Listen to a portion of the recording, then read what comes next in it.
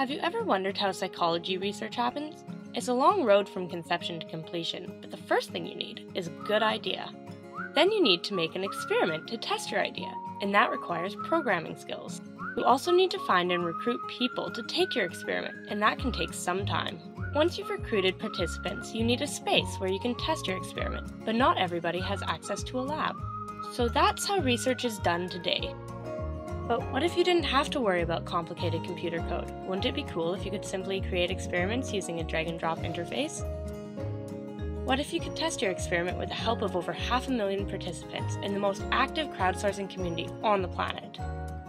And wouldn't it be cool if you could access your lab anywhere, anytime? Cognilab takes care of all of that, so you can focus on your great ideas.